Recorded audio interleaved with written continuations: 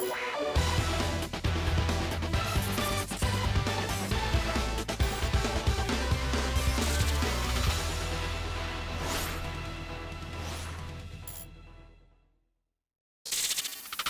everyone, how are you doing? This is MD Tech here with another quick tutorial. In today's video, I'm going to show you guys how to resolve if Windows cannot install the required files for the Windows 10 installation. So this should hopefully be a fairly quick tutorial, and we're going to jump right into it. And the first thing we're going to do is open up a web browser.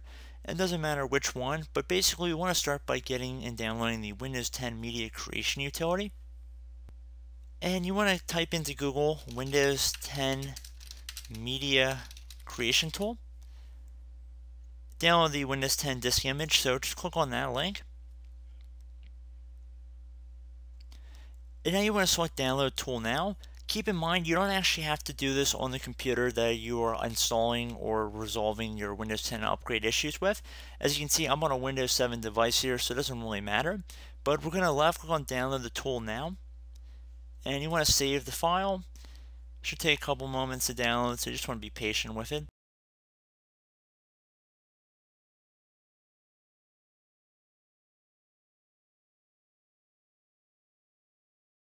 Once it's done downloading the tool, just left click to open it up like you would any normal file. And if you receive a user account control window, you want to select yes.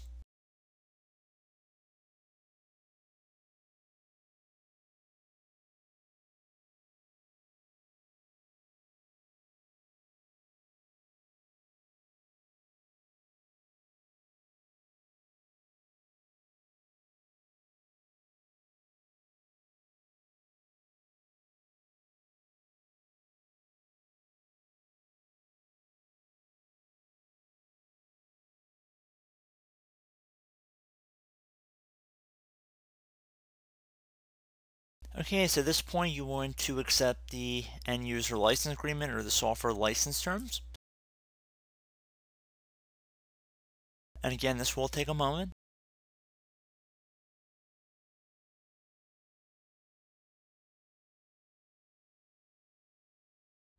I'd recommend selecting Create Installation Media, USB Flash Drive, DVD, or ISO for another PC, then select Next.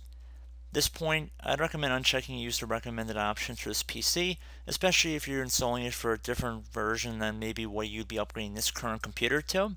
If you're using it for this current computer, then sure, use the recommended options, but if you're doing it for another machine, I'd recommend unchecking it, and then select Next. Then you want to choose which media to use, whether a USB flash drive or an ISO, which you'll have to burn to a DVD on your own. And then you would just select Next. You would insert a USB flash drive if you select that method, or if you just did the ISO, you would do Next. And then you would extract the ISO to a desktop or some output area, it doesn't really matter. And then you would burn the ISO file using a DVD burner. And then at that point, I'd recommend booting your computer off of that device. So go through the boot options or through the BIOS, and you want to change the boot order to boot off of that flash drive or the DVD, whichever method you chose here.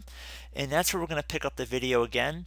So again, I'd recommend going through this process, selecting the media. It will take a little bit of time to download. In my experience, it takes a good hour or so to download this, so just be patient. And once it's done, I will be right back. I'm back, so I have successfully burned the Windows 10 ISO file to a DVD, and you might be prompted when you're using the Media Creation Utility if you want to open up the DVD burner on your computer, and it will walk you through how to do it, and it's pretty straightforward, that method as well. So just going to put that out there. And now we can see underneath Windows Setup, we want to select the correct language, the time and currency here, as well as the keyboard or input method. Once you've done that, you want to select Next once you've ensured that's correct. And now you want to select this Install Now button right here. And now this will take some time, so just be patient. Now, if you have a product key, like let's say you bought a retail version of Windows 10, you can insert the product key here, and you might not even be prompted for this if you're upgrading an eligible Windows computer. However, if you do not want to install with a product key at the moment, you can just select I don't have a product key and you can continue with the installation. So if you just want to select that, you're more than welcome to. And now at this point you want to select the correct operating system. So for most people it probably will be Windows 10 Home Edition if you're upgrading from Windows 7 or Windows 8, Home Premium for Windows 7 or Home Edition for Windows 8 or 8.1. However, you can select Windows 10 Professional if you're running Windows 7 Professional or Ultimate Editions beforehand. So once you made your selection, you would just select this next button right here. Again, you're more than likely going to be selecting the Windows 10 Home Edition or the Windows 10 Professional Edition. It will likely be one or the other. Then you want to check mark that you accept the license terms after you've looked through the end user license agreement, and then proceed to left click on this next button. And now we have a couple options here. Like I said, if you wanted to upgrade your computer, select the first option, which will install Windows and keep file settings and applications. The file settings and applications are moved to Windows with this option. This option is only available when a supported version of Windows is already running on the computer.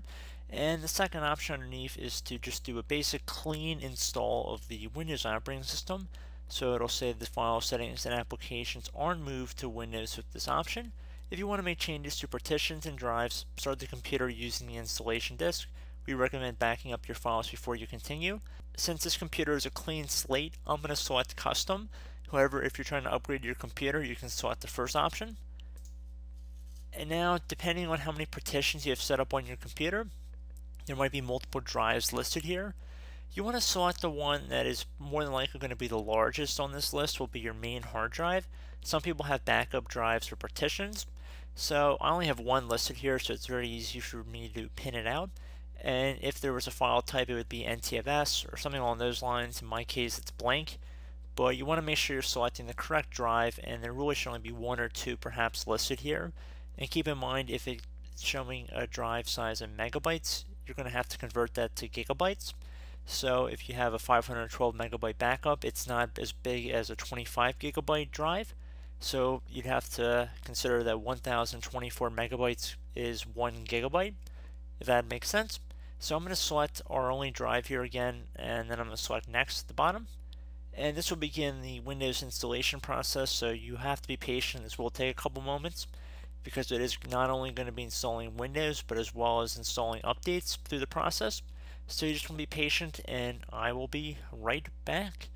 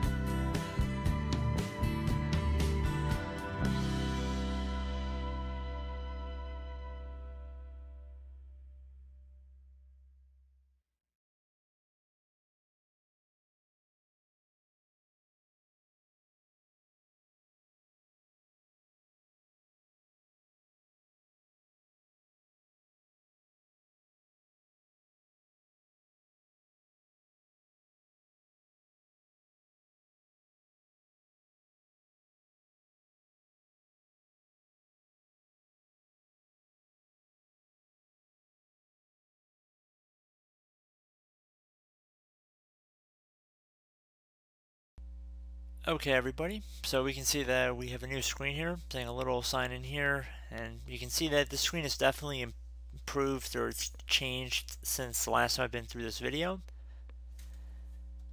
So we can see we have our mouse functionality here. So if you had the speaker enabled, you could turn it off by clicking on this little speaker icon. It appears it's going to start trying to talk to you maybe.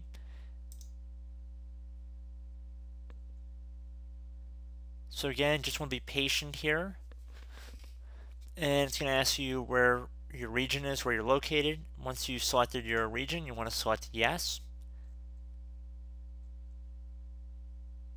You want to select the right keyboard layout.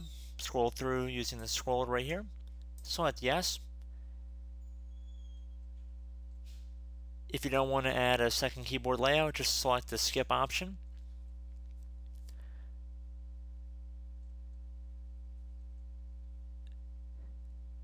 And now you might be prompted if you want to try and connect your Wi-Fi signal. Since I'm in a virtual environment, I believe it automatically is going to connect me, so I'm not going to have to worry about that. But if you have a network adapter, you might have to insert a Wi-Fi password. So just make sure you have that nice and handy around, because like with any Windows installation or any computer installation, you're going to have to set up some basic functionalities when you're installing the operating system. So there we go, guys. We can change how we want to set up our account. So we want to set up for personal use. We can select the first option, which will give you a personal Microsoft account. And you can also set up for an organization. The first one, we should have an option to set up a local account here as well. So we can set up for personal use. Even if you want to do a local account, you still want to select the first option here. And then select next. And now instead of creating an account, which you can do if you want to create a local Windows account, you can left click on this offline account option in the bottom left. It's basically the same thing as a local account. And again, they're going to try and really push this Microsoft account. I'm going to select no here. And then at this point you can name your computer whatever you want. And you can see they're still advertising down here to keep using their online Microsoft account, which again, you don't need to do.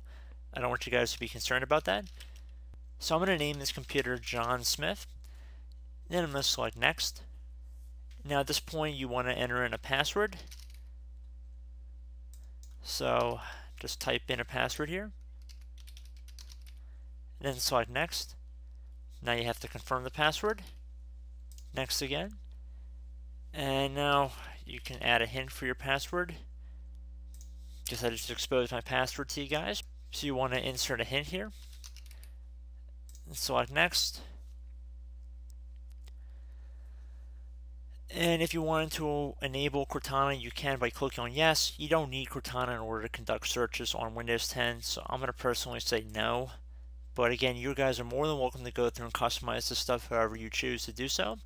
And personally, I'm going to deselect most of these privacy options here to disable location tracking, speech recognition, and a lot of this other stuff here. You can read through this stuff how you want to personalize it, but for the purpose of this video, I'm going to turn most of this stuff off. Then I'm going to select accept.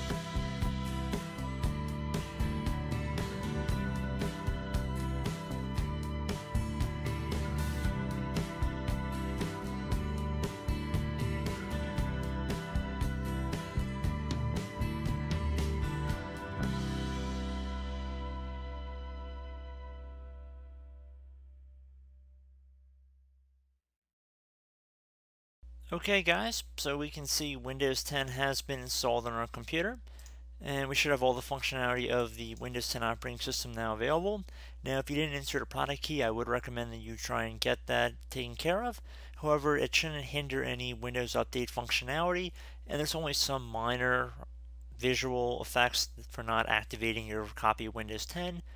So then at this point, I would recommend start saving everything to your computer, and you guys should be pretty much good to go. So there we go guys, Windows 10 has been installed on our computer, everything should be here. And as always, thank you guys for watching this tutorial. I hope I was able to help you out, and I look forward to catching you all in the next tutorial. Goodbye.